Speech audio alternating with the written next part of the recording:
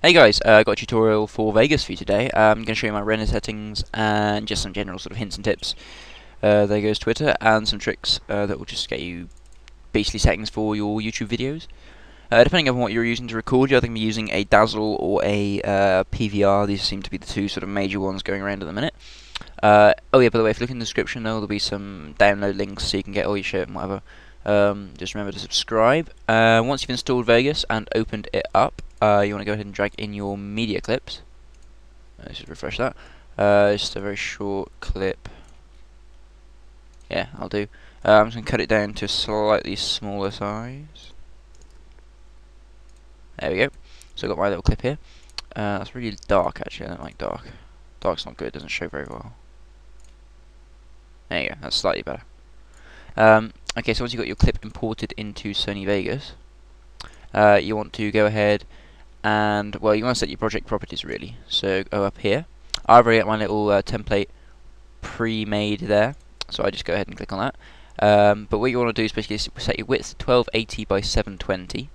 Actually, no, I tell a lie. First of all, you want to go to click that little open folder icon there, and you want to select one of your recordings. It's a random one. And what this does is sets the project settings to what your recording is. So basically there's no point setting it to anything better than what you're recording in, because it just won't have any effect. So that's what that does. And then you just want to change your width to 1280 by 720. Beautiful. Leave everything else the same and click Start All Projects with these settings. Apply. Okay. Yada yada. Right. What you do now is you want to right click on your little clip here, properties, and uncheck maintain aspect ratio. What that does basically is it stops it from sticking to the same sort of size constraints basically, so it allows you to sort of move around a bit more freely. I'm just going to cancel that and close it. Also, if you go into sorry, excuse me, if you go into properties and you see here it's on default smart resample, you want to click that to disable resample because that stops it from ghosting and just gives you better quality. Basically, it stops it from being slightly blurry when it's moving from frame to frame. Excuse me, I don't quite know what's going on tonight. Right, next thing you want to do is go to Event Pan Crop, click on that, and a little box should open. And if you notice, it's not a very good picture. Okay, that's slightly. Oh, I've lost it again. That's slightly better. You'll see you've got sort of black lines at the bottom here, and usually the size as well. These are all picked up. Well, this is how you got Xbox outputs, but it usually doesn't matter because you don't see it on your TV. Sorry, my computer's just telling me the time is 11 o'clock. Basically, you want to get rid of these by just go ahead and dragging the corner in, and that will sort of shut them out or whatever. It will crop your image, and then you go when you render it, you get a beautiful, nice image with no black lines around the side of it. Okay, another thing you want to do is click right here on the event. Or actually, if you want to click, if you've got your whole line, you can go ahead and click over here to track effects. Load up the Sony color corrector. Click OK. And then basically, don't mess with any of this, just go straight to the presets, click on the little drop down arrow, and go to Studio RGB to Computer RGB. And that just makes it a lot nicer. It darkens it down a bit and gives it a bit more color, and it's just a better quality basically. This shows up a lot more on PVRs, but I think it helps on Dazzles as well, so yeah, go ahead and use it. That's basically it. I'll go ahead and show you my render settings now. I was going to select a little bit, maybe, how long is that? 2 seconds, that's alright, I'll use 2 seconds. Click File Render As, there you go. And you want to save it as media, Windows Media Video V11 WMV. Should be the default one, and equals YouTube. I don't know what equals YouTube is supposed to be, but basically click on custom. Excuse me.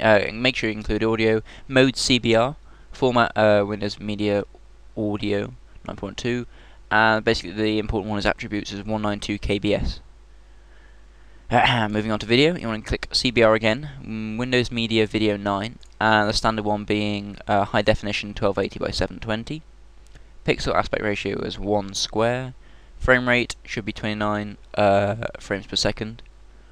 Seconds per keyframe is 5. Default compression buffer should be 3. And video smoothness right up to sharpest. Bitrate, this really does depend upon what you're using to record, but basically 6.4 should be about right. Go to index. You can index your file and whatever else. Yeah, I don't bother with any of that because I don't index them. And then the projects, you want to use the project settings. So then you want to name your template as YouTube. Click save, and when you drop down, your thing here will be there. So, which means that if you click here, you can go down to YouTube, and there you go. Render loop region only. I want to click that. Uncheck save project markers and fail in file. You don't need those. And make sure you don't stretch video to output frame size. And I'm going to name it as test. Tets. Okay, tets will do. Click save, and it will render.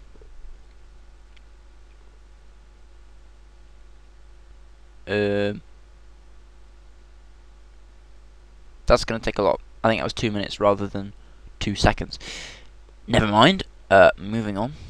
That's basically it. I will show you how this outputs and what it looks like and whatever in the end of this video. But yeah, as I said, download links are in the description. Please comment, rate, and subscribe. Well, I say rate. Please thumbs up and subscribe with old habits and whatnot. And yeah, I'll see you again with another tutorial.